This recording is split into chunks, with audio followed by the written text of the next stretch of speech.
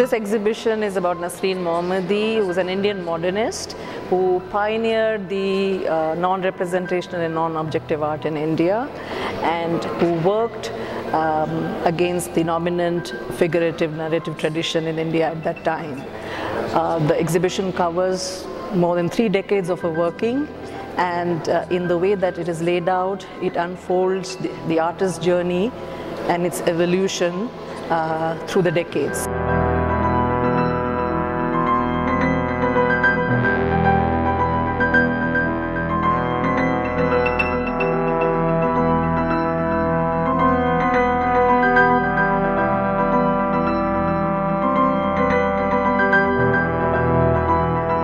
You are seeing her works of the 1960s, where she was actively experimenting with various mediums, for instance in ink and watercolors, in graphite, in prints, in collages. It's also very interesting, and I feel that in her entire oeuvre, perhaps they are the works which are which carry a sense of agitation and at times aggression, a silent aggression, which coincides with her the beginning of her illness. Soon she overcame this nature-based abstraction and moved to geometry and to line.